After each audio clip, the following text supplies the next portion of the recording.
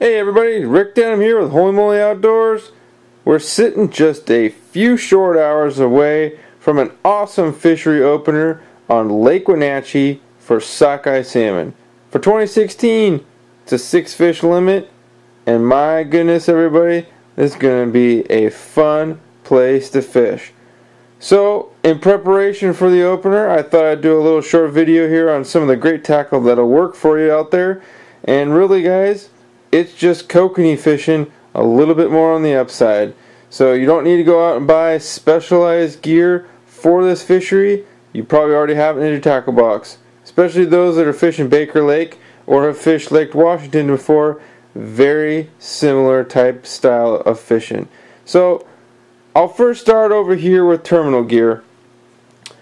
I think one of the best rods you could be running for this type of fishery is something that's really light, but it's going to be tech bites and have a lot of fun reeling in those fish. And I think Velocity has some of the perfect rods for you guys out there. This one happens to be the Extreme Salmon series, the 902 ml. It's a 6 to 15 on the line rating, 9-foot rod, very parabolic, great action rod. Paired up with, here I got just a older Shimano TR100, but there's some really nice Velocity Recons, and you guys can really go whatever route you want with your reels. Preference for me is sticking with the Velocity stuff this year, and have really no reason to change away from that.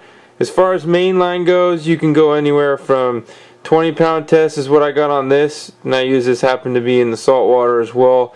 But 15 to 20-pound test is probably a good mark to go with. I like running for my leaders. At least 20-pound on the fluorocarbon is a good way to start.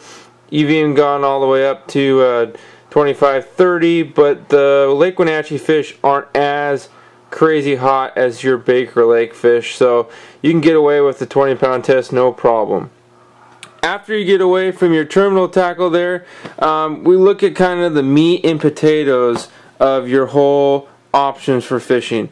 You're going to need a good dodger of some sort, and then your terminal rigging. And in front of me here, I've got a large variety. You have your large style Jensen dodger. It's the aught size on our far right. You have your Max double D's in the large size of theirs. And then you have a couple Barrett dodgers in the middle and a couple of the 5.5-inch Rocky Mountain Tackle signature dodgers there. All of these work well. You can attract a lot more fish with this bigger stuff, but you'll find sometimes as the day wears on, more pressure, the smaller stuff tends to end up picking up a lot more fish, while this tends to spook them away. Really guys, think of Lake Wenatchee like you have for Lake Washington sockeye. Aught size dodger, couple bare hooks, you can catch just as many fish as anyone else. But part of the fun of being a fisherman is having all this other stuff to play around with, and you never know what's going to be the hot ticket on any given day. So what I like to run last year, one of our best productive rigs, was this: 2 red hooks and a Radical Glow UV orange, 2 of those beads right up in front of the hooks. Spaced out, running only about not even 8-inch leader behind one of our double D's there, and that ended up accounting for quite a few fish on one of the days. Another really effective rig was a microplankton hoochie squid, a couple blue hooks and a few glow beads, but again short leader, and yeah, it really can go to whatever imagination you have to catch fish with these. More colored hooks, contrast wise, you have a glow and a pink, chartreuse and orange. Really guys, it's going to all work well. I think this year I'm going to try a little bit more wicked lures, so spinner wise, to give a little bit more action. You could even do the shaker wings. Go into more hoochie styles, you can run these Olympic tackle squid flies, which are really killer, and I think are going to do really well at Wenatchee. You can go micro squids like you have the 1.5-inch hoochie kings, tied up some rasticles over there. You can go the old stable, the Lake Washington Sockeye stuff where they were running U20 flatfish, and I got some of the 3.0 size mag lips here to give a try. Never know if it's going to work or not.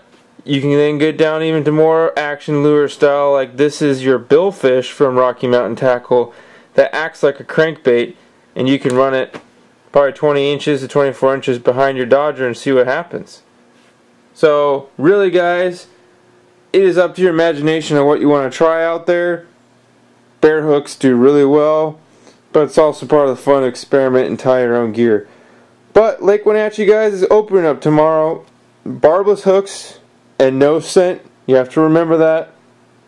And you have to have a knotless net on board, rubber coated, I believe. So just check the rigs, make sure you have everything that you need. But Lake Wenatchee is going to be a blast.